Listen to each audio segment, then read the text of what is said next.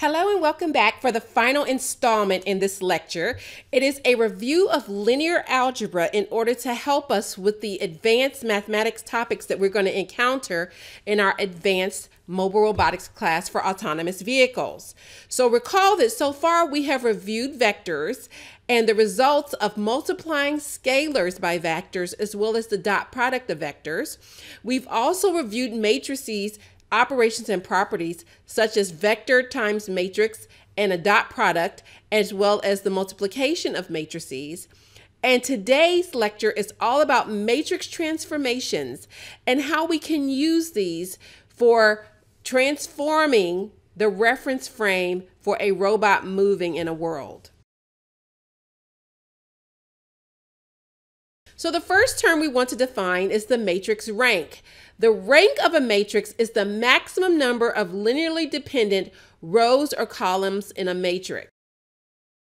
The rank of an n by n matrix is going to be greater than or equal to 0, where it would only be 0 if you have a null matrix. And it would have full rank if the rank matches the dimensions of the minimum number of rows or columns. If you have a square matrix, then the full rank would be the same size as either the number of rows or the number of columns. The rank of a matrix of an m by n matrix must be less than or equal to the minimum of the number of rows or the number of columns. To compute the rank of a matrix, you can use Gaussian elimination and count the number of non-zero rows. Our next definition is the inverse of a matrix. So let's say we have the product of two matrices, A times B, which equals the identity matrix. Remember, the identity matrix has ones down the diagonal and zeros everywhere else. So if a matrix A has a full rank AB equal I, then it is possible to find the unique solution to this problem where B would be equal to A inverse. The ith row of A and the jth column of A for A inverse are said to be orthogonal, or their dot product is 0 if I is not equal to J, and it is 1 if I is equal to J. The next term we're going to define is the determinant. So for a matrix determinant, it is only defined for a square matrix. And remember, square matrix means the number of columns is equal to the number of rows. So the inverse of the matrix exists for this matrix only if it has full rank, which means that the determinant of A is not equal to 0. And for this definition, the inverse of the matrix is defined as A times A inverse, which will equal the identity matrix. So for a 2 by 2 matrix, here is an example of how you would find the determinant. If the elements are A11, A12, A21, and A22, it's the product of the first and fourth element minus the product of the second and third element. It also looks like a cross, and that's how most people remember this. With numeric values, you would have the matrix 1, 2, 3, 4 has a determinant found from 1 times 4 minus 2 times 3, or 4 minus 6, which is -2. However, this starts to get a little bit more complicated for larger matrices. So finding the determinant without some kind of mathematical software becomes kind of unwieldy. For example, the start to doing this would be to find the submatrix. For a 3 by 3 Aij would be, what matrix do you get if you delete the ith row and the jth column? So here, if I remove the second row and the first column, then my submatrix A21 is 2, 3, 8, 9. The determinant of the matrix for a larger matrix we can find by generalizing by using that the determinant of A is A11 times the determinant of the submatrix minus A11 times the determinant of the submatrix A12, and so on. We can write this in compact form as the determinant of A is the summation from J equals 1 to n of -1 to the 1 plus J, A1J determinant of the submatrix 1A1J, where the cofactors of matrix A for ij could be written as Cij is equal to -1 to the 1 plus j times the determinant of the submatrix A1J.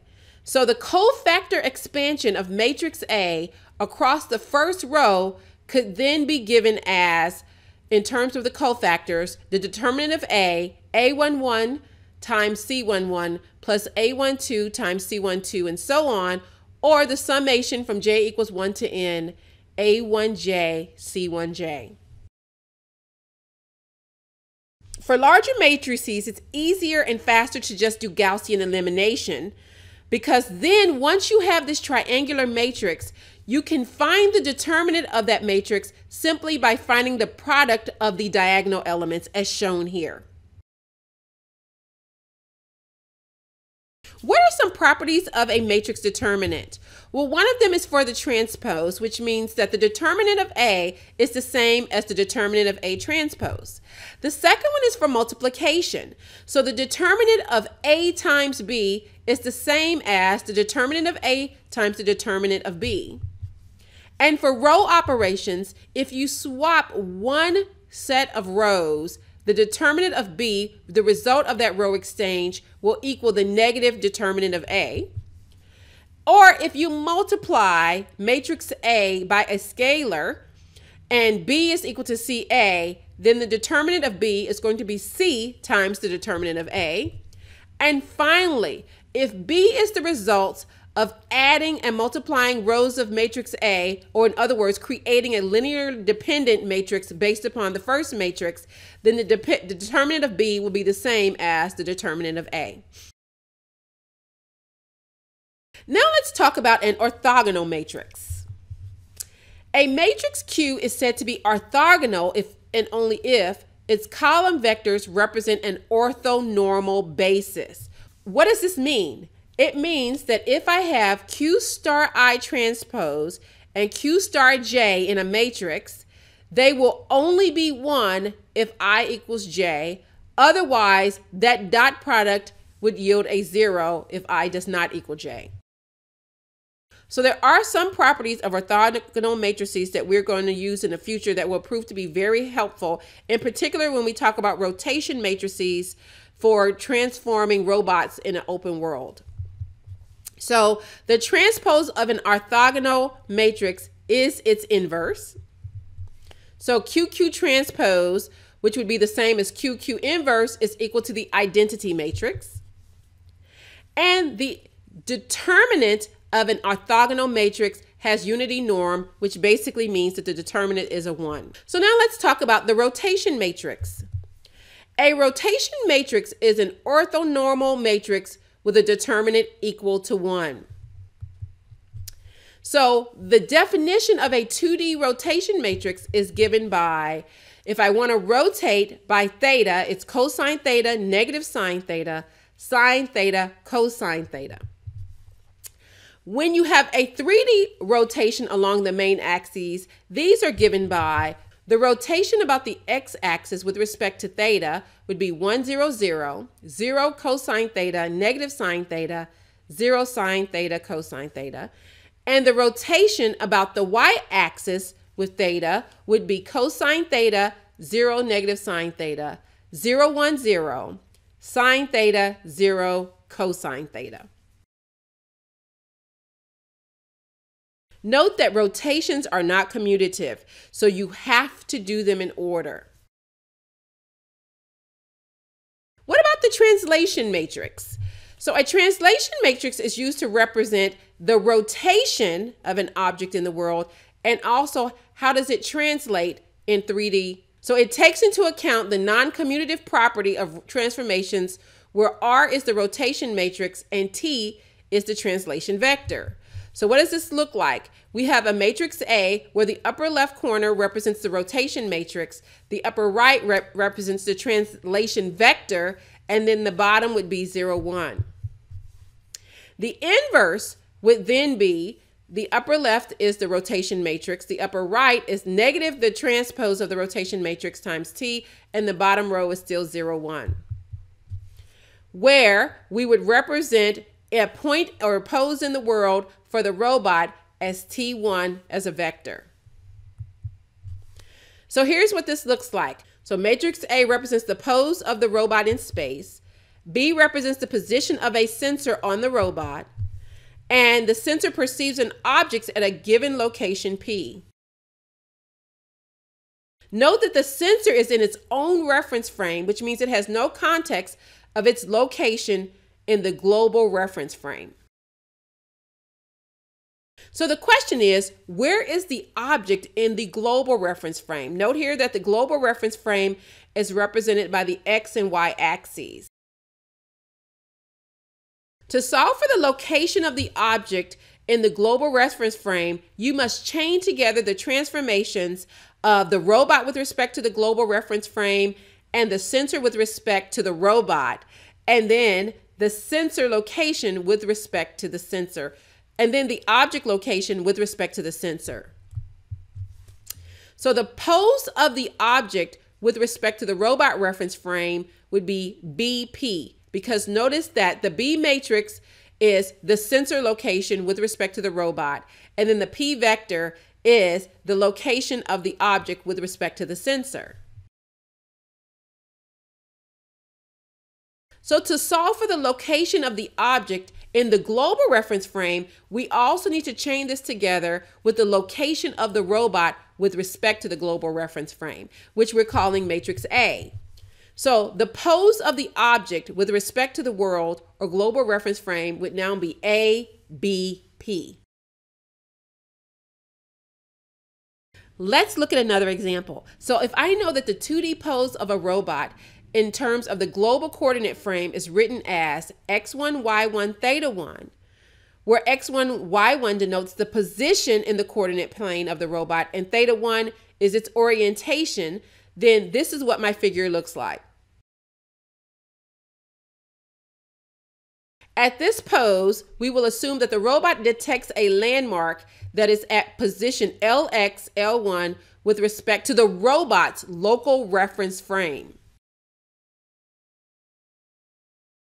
So we need to have a transformation matrix T that shows the pose of the robot with respect to the global reference frame. So this would be T of A, the robot's location with respect to G, cosine theta 1, negative sine theta 1, x1, sine theta 1, cosine theta 1, y1, 0, 0, 1. Then we need to have a vector that shows the landmark with respect to the robot reference frame A. And so this would be L with respect to A is LX, LY, 1. So now we have to cascade matrices together to get the landmark with respect to the global reference frame. And it would be given by the landmark with respect to the global reference frame is the transformation of A with respect to the global reference frame times the landmark with respect to A. How about another example? What if the landmark coordinates are given with respect to the global reference frame instead of with the robot reference frame or local reference frame? How could you then calculate the coordinates that the robot was sent in its local reference frame for that landmark? So the landmark's location with respect to the local reference frame A would then be the transform of the global reference frame with respect to A times the landmark with respect to the global reference frame, which means that you have to take the inverse of the transformation matrix, which is the robot with respect to the global reference frame, times the landmark's location with respect to the global reference frame.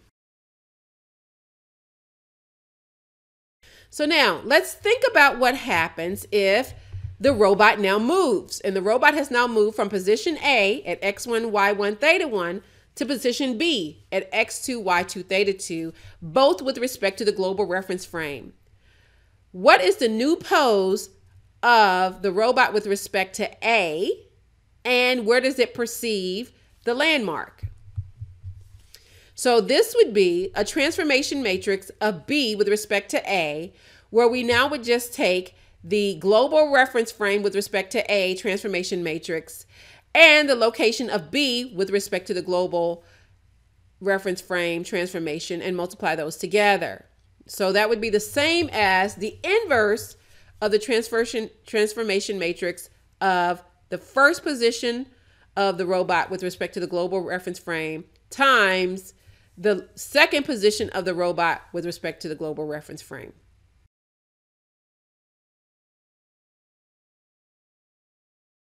So now the question is, at location B, where is the landmark with respect to the robot's new local reference frame? You would find that by having the landmark with respect to B as the transformation matrix of location A with respect to location B times the location of the landmark with respect to location A. And another way of stating that would be that the transfer matrix of B location with respect to A location inverse times the landmark location with respect to position A of the robot. And here is how you would create the transformation matrix of the robot at position B with respect to the location of the robot's position A. You would have the global reference frame with respect to position A. And then you would have the robot's position at B with respect to the global reference frame. And then you would find the inverse of the robot's position at A with respect to the global reference frame inverse times the transformation of the robot's position at B with respect to the global reference frame. I know this is a lot. I hope you're following. Okay. It's really just matrix math, but you got to always understand how it looks in the context of either the larger world or the robot as it's moving around the world. And with that, we are done. So we are all done with lecture 1-1, which is a hyper fast review of linear algebra, but only the parts in the context of what we're going to need for where we're going next. And where we're going next is forward and inverse kinematics on a mobile robot. And you have to be able to do rotations and translations to understand how to get the robot from point A to point B. I hope you've enjoyed and have a robotastic day.